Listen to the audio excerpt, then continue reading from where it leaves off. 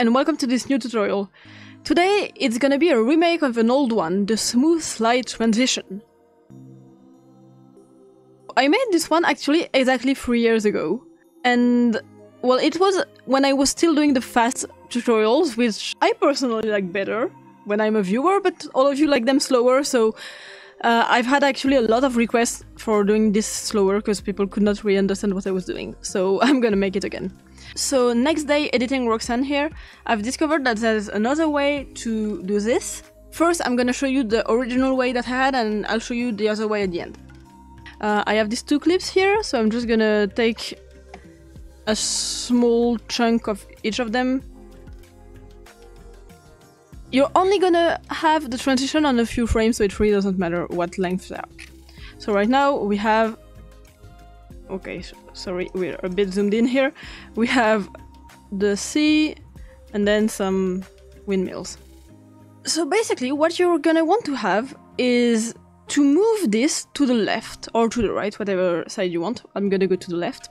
But then when you move it, so I'm just gonna move it quickly so you see what happens. I mean, I'm sure you're gonna understand what's happening. There's black. Oh yeah, that's not good. So you're gonna want to have the same image to fill up this space. You're gonna want it mirrored. So you just start with your two clips. Then you're gonna copy and paste them on top of each other. So you'll have your two clips twice. You can just hide the top layer for now. Start by adding the blur. The blur is gonna be some sort of motion blur. Since there's no motion blur, we're just gonna create it, so it's gonna be box blur. There are two of them. You have to choose the right one. It's this one with keyframes. So we're gonna go to the end and go like 10 keyframes back. 10 keyframes is good. I'm gonna add a keyframe here, and then I'll add a keyframe at the end. Actually, for the first two keyframes, everything is gonna be at the lowest possible. For here, we're gonna be at the blur factor of 1, and we're only gonna change the horizontal multiplicator, and it's gonna be like really high. Yeah, like 30, something like that. That looks good. And now it should get blurrier and blurrier and blurrier. I'm just gonna drag it onto the top clip. The next thing we're gonna do is move it. So, add a transform effect. You can also just look for it here, like I did for the blur. And I'm gonna put a keyframe at the same place as the first one. This one is not gonna change. And then another keyframe at the end. And this one is gonna move a lot to the left. And I'm actually gonna zoom in a tiny bit because you can see those black lines at the top and bottom, which are results of the blur. So I'm just gonna zoom in like, I think 0.5% should be okay. Yeah. Okay, so these are just the basic moves. So I'm actually gonna move more to the left, like almost halfway through the screen. And then I'm gonna add 1 or 2 keyframes to make it go smoother, like a keyframe somewhere on here. And it's gonna be way more to the left. Right, sorry. So it didn't move that much, and then another keyframe somewhere on here, which will also be more to the right. So now we have something like this. This looks good. And then we're gonna do something similar for the top clip, so I'm just gonna show the track again. Go to my first keyframe here. It doesn't really matter, and add a transform effect. You're gonna move it all the way to the left, so it's hidden for now. It's actually gonna be at 1920, and add a keyframe here. And then go to the last keyframe, and move it so that it fits the other one. And soon you'll see that there's kind of a black line that's kind of ugly, so we are gonna want to hide that. Wait, one second, I forgot something very important. I forgot the flippo. You need to flip horizontally on this one, and you want it to be at the very top. Okay, so there's some kind of black line here. You can see that no matter where I move, I'm gonna see it. So I'm gonna try to align the two blurs together, so like somewhere on here, and then I'm gonna crop what's ugly. So crop, I'm gonna select crop, scale and tilt. Add it to this one and move it up 1 effect, because it needs to be under the transform effect. And then I'm gonna crop the left part. Right now it's too cropped. And I think I'm gonna need to crop up to here and then move the transform to the left a bit more. And there's no line anymore. Perfect. I did notice there's a problem with the zoom, so I'm gonna add the 0.5% that we added for the other clip as well. You want it to be as close as possible. So here it's perfect. Like it looks like it's just one image. And then you're gonna add the same keyframes as you did for the other transform effect. So for this one, so you'll have one keyframe here. Here you can add a keyframe and move it to the right to align it with this. And you might not need to crop as much, so you can also add a keyframe here. Wait, I need to add a keyframe at the end and then go back here, add another keyframe. Crop left is gonna be smaller. Yes, this. So yeah, it is a matter of adjusting it. You're gonna go back and forth a few times until it looks perfect. And then the last keyframe here, and this is gonna be even more to the right. And it might need to not even be cropped at all, actually. We'll see.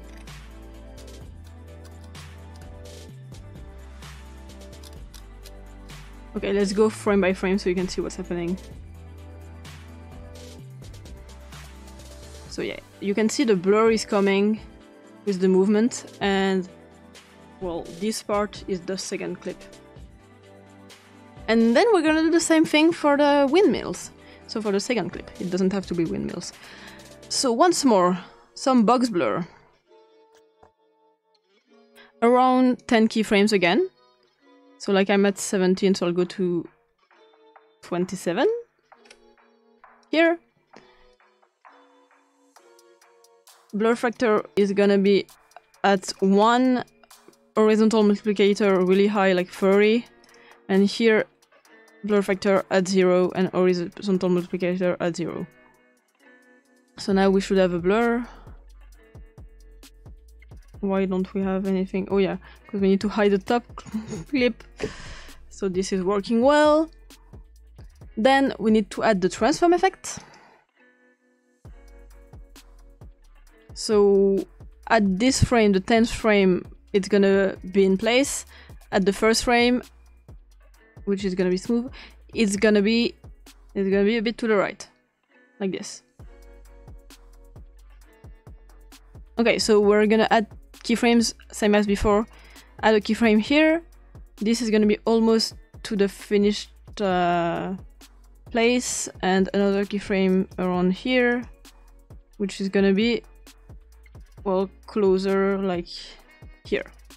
So right now, it's gonna come like this. And we need to do the same thing on the top clip as we did on the bottom one. So first, don't forget the flip, because that's very important. You could also use flippo and just select horizontally. It works the same. Then you're gonna need some box blur. You can just copy the one from the bottom clip. We're gonna need a crop, even though we're not gonna use it quite yet. Crop, scale, and tilt. And lastly, the transform effect here. For the transform, at the end it will be totally hidden, minus 1920. That's the end though, not the beginning, but I need to be at the right keyframe. Here I can add the keyframe for this. At the first keyframe is gonna be smooth and it's gonna be aligned with our other clip. And then we're also gonna crop a little on the right this time.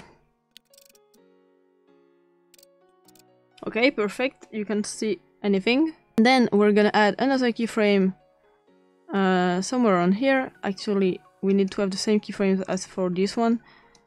Okay, so it's this one that we took here. Move it to the left. Align it roughly. And then the crop is gonna change as well.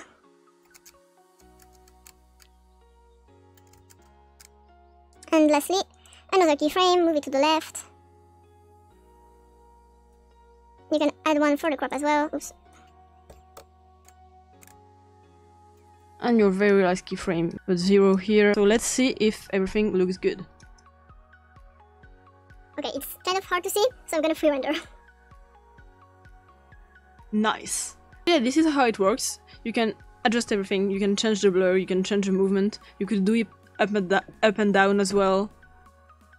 So I guess this is now the end where I show you the second way. So this one is gonna lower your quality a little, but it's very quick, it's way quicker. So in our case here, I'm just gonna cut here the clip, because since it's gonna lower the quality, I don't want it over the whole clip, but just the end. So I'm just gonna do stuff on this clip here. The first thing I'm gonna add is a grid. It's gonna be video grid here, and it's gonna make rows and columns of your thing. So if you go really high, you'll have a lot of them. In our case, we only need 1.5 roughly. So around 0.3 is our number here. Then we're gonna replicate the side. So you're gonna use fill borders to do this. And if you move the right side, you'll see that there's something moving weirdly, but what we want actually is mirror in our case. And then you can just adjust it so that it fits the lines, so that you don't see a line anymore, and this seems perfect. Next, you're gonna add a transform effect to make it move. And so here is the decrease in quality, because you're gonna zoom in. So zoom in a little, and then you have to adjust it to find exactly the right size. Oh.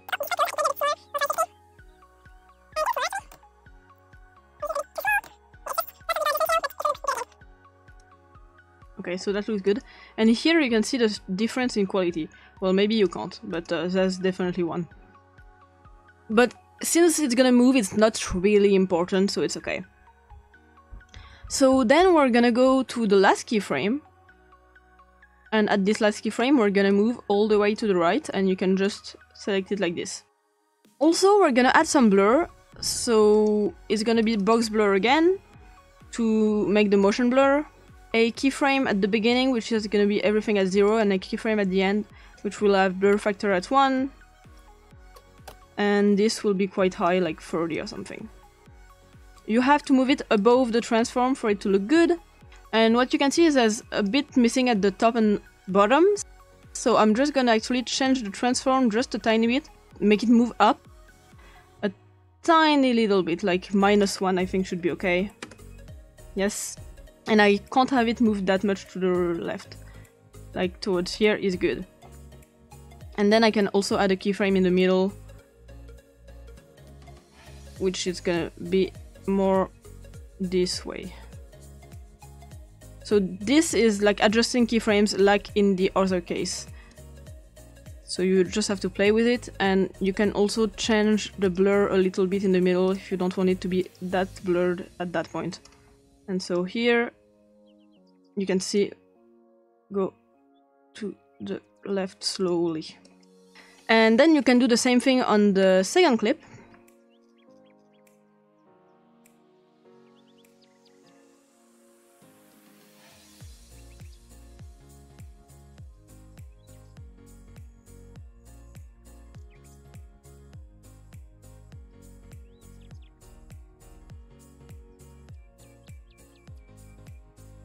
Okay, so you have your video grid, your fill borders, and lastly you need, well, you also need the box blur. I guess we can add it now.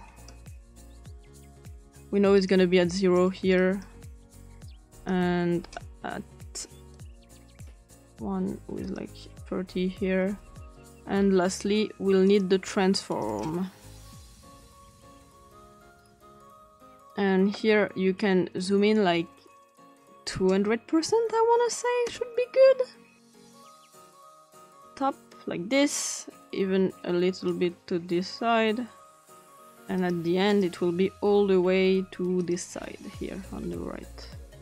A little bit less actually, because we had some overlap. We have a little zoom problem, it's a bit too zoomed in, or not enough, or too much, I'm not sure.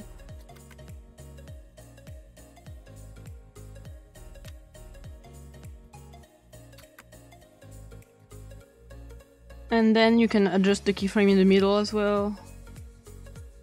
It needs to be way more to the left. Nice. And that's all. I hope you like it. If you did, please leave a thumbs up, leave a comment, whatever you want. Bye bye!